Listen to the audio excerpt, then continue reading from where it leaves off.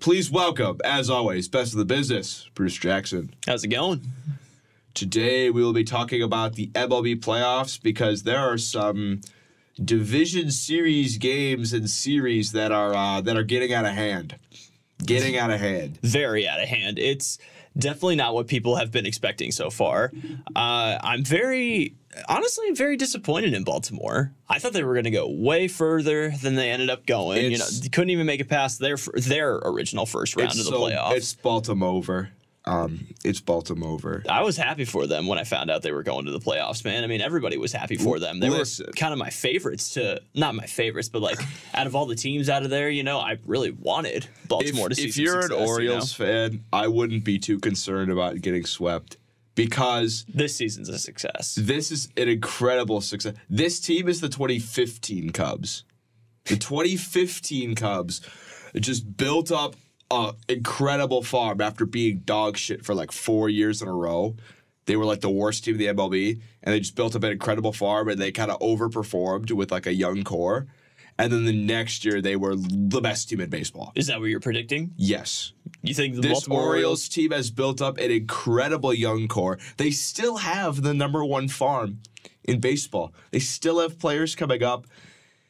I think next year the Orioles will be the best team in baseball. This is the precursor to some huge things to come next year for the Orioles. The AL East is going to be scary next year if the Yankees can produce and if the Red Sox can get better. The AL East went 0-7 in the playoffs. 0-7. Didn't win a single game. That was the undoubted silver lining of not making the playoffs this year, was that every single team that talked trash about the Yankees had said, oh, y'all ain't shit, They all lost. They all lost and got swept. The last time an AL East team won in the playoffs was last year in the ALDS when the Yankees beat the Cleveland Guardians to go on to the ALCS. So just pointing that fact out there. But okay, so the Rangers, though, they're hot. They're so hot right now. That's 5 in a row against the teams with the 2 best records in the AL East. And all on the last game was at home, but 4 games on the road, they sweep all of them, and then they take care of business at home in a game that wasn't even close, 7-1.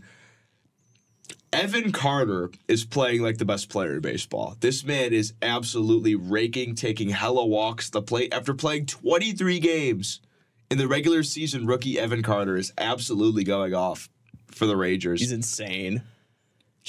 Insane. Can I get playoff-specific stats? I can. Corey Seager's hitting .429 so far. 680 on base. Josh Jung has 8 hits. Mitch Gray, everyone's just hitting. Adolis Garcia's got 2 home runs. Jonah Heim is throwing people out. One of the big controversies was in the first game, the Orioles lost 3-2 to the Rangers. They had the tying run on first, and Gunnar Henderson was on first, and they wanted to do a hit and run with Aaron Hicks, and Aaron Hicks missed the sign, and Jonah Heim absolutely gunned him at second, and that was it for game 1. It's about right to hear from Aaron Hicks. No offense to Aaron Hicks.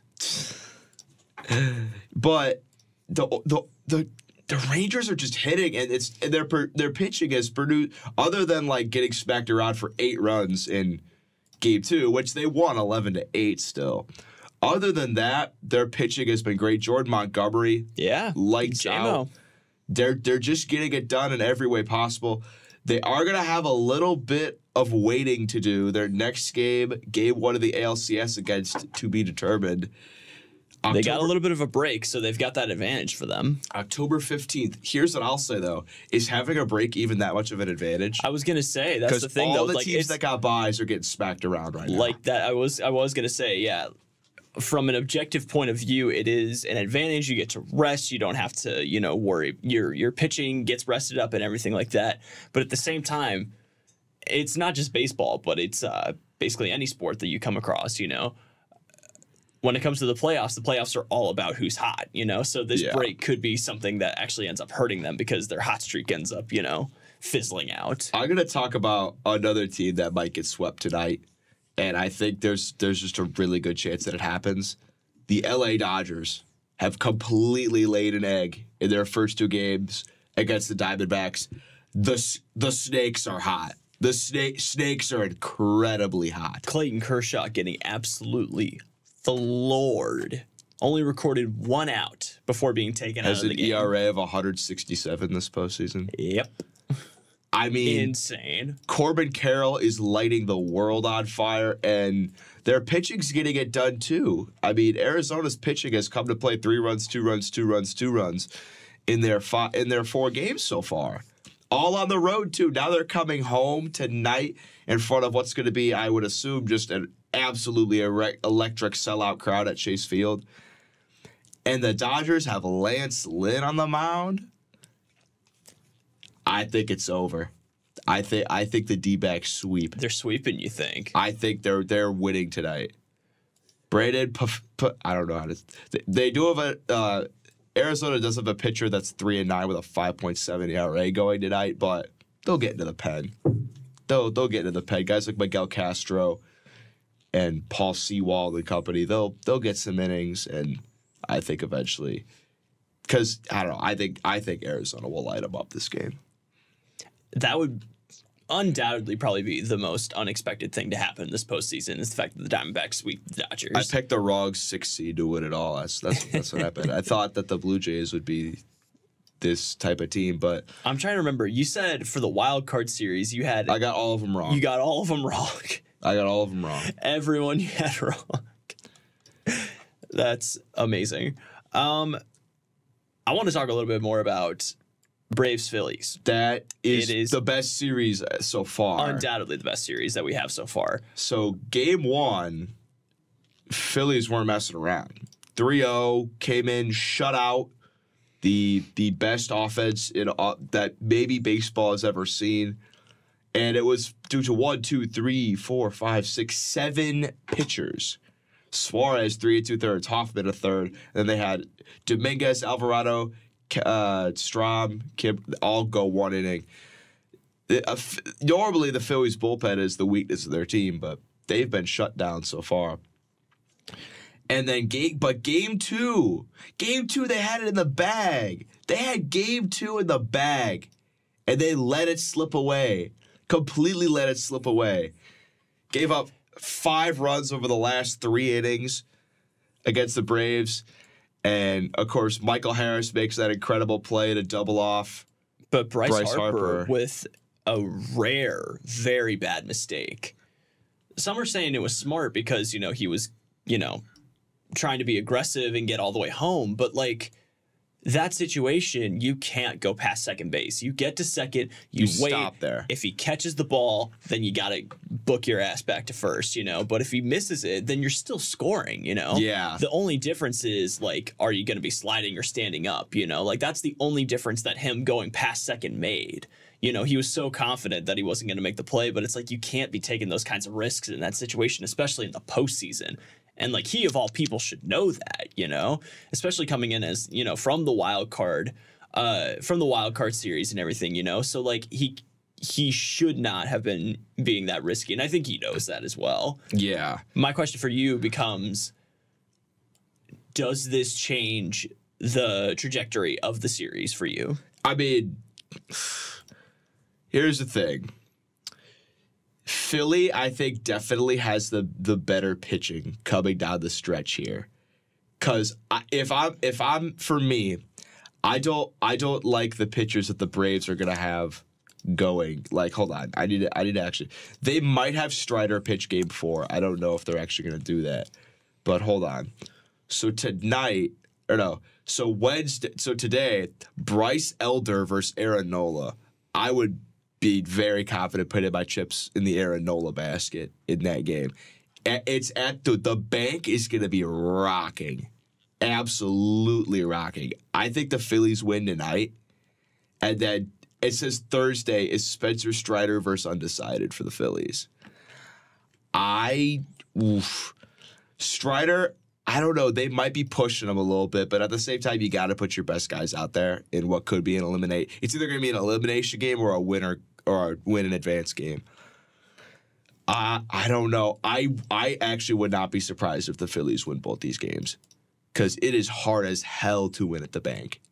It's hard, but I feel like with the end of that game, in Atlanta, like that crowd was pumped and that team was fired up. I feel like that game right there, that ending, they were down, but they fought back and they got the win that they really needed. So I feel like that changes the entire trajectory of it. Because at first, when the Phillies getting a win right off the bat on the road, like that is impressive, and that's really tough to do. Like you said, especially against the toughest offense probably in the history of the game. And so I feel like that's the confidence boost that Atlanta needed. So I feel like it's going to be. I think Atlanta's going to take it. I really think they do. I feel like. You think they take both in Philly, or? I think they at least get one in Philly, I think if they get one in Philly, they're winning Game 5. Yeah. Philly has to win both these games, in my opinion. Well, I mean, if they win both games, then they win, obviously. But I would Philly really because if this goes 5 and they have to go back to Atlanta, Philly's not going to win. It's going to be really, really hard. So they absolutely have to win these 2 games. I don't know. I get what you're talking about, the Braves being piped up, but as soon as the Phillies walk into the bank, they're going to get that same energy. But like I said earlier, the playoffs are all about who is hot right now.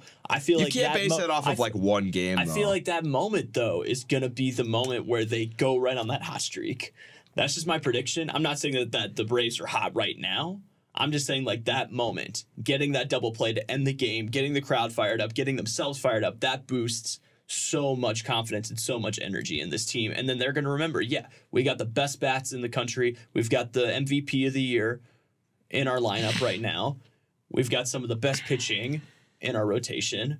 So let's go out and let's go get the win. I think that's going to be the trajectory of this team. All right. Last series, Twins Astros. So the Twins beat the Blue Jays 3-1 and 2-0 in the wild card round, and then marched into Houston and split the 2 games. They lost 6-4, won 6-2, and then they came back home and got absolutely throttled 9-1. That was a bad game. That was a very bad game. I'm hoping and praying to God that Minnesota can pull this off. So the Twins will have a winner go home game Thursday the 12th. I don't know. I don't know about that. Imagine if every single team in the Final Four. Actually, no, today they play. Yeah, today. Later tonight. Imagine if every single team in the Final Four of this postseason all came from the wild card series. That would mean if that's the case, crazy. They gotta go back to the 5 and give the division because I don't know. Maybe I'm just tripping, but that proves that you don't need the bye. Because I'm telling you, that week off after you've been playing hot sucks. It does, because you're just so eager to play playoff baseball. You're so eager to get on the field, So we'll see. Tonight's pitching matchup is Jose Urquidy, who's been rough this year, 5.2 ERA, against Joe Ryan, who is the just epitome of average. We'll see. I would not be surprised if Minnesota rises to the occasion and goes back to Houston, because they're a team, despite losing that game, they're still playing some good ball. It's going to be so tough. I can definitely picture them winning, but like you said earlier with Philly, it's going to be really tough for them to go back to Houston and win that game 5. It's going to be. You can't even be thinking about it. They just got to win tonight. Yeah, you can't be thinking about it because they're one loss away from going home. But at the same time, if they're able to pull it off tonight, it's going to be so tough going back to Houston. It's going to be hard. We'll see. I'll go out on a limb and say that the Twins win tonight because Jose Urquidy's not a great pitcher, and Correa and Royce Lewis have been going off, and they'll get the bats will perform tonight. Game 5 though. I don't know about that one. We'll see. Tickets are as low as $47 for Game 5. $47 for Game 5? For Game 5 in Houston. Jesus. Tickets are low as $56 for Game 4 in Arizona if the Dodgers win tonight. We'll see. We will see. We were the baseball club that I'm in. We go to Culver. We play wiffle ball every Friday and then go to Culver's. We were talking about getting Culver's to spot. Why have I not known about this? Wiffle ball sounds fucking awesome. You want to come? I'll come. All right, I'm not going to be here this Friday or the next Friday, but I'll be there. you should come.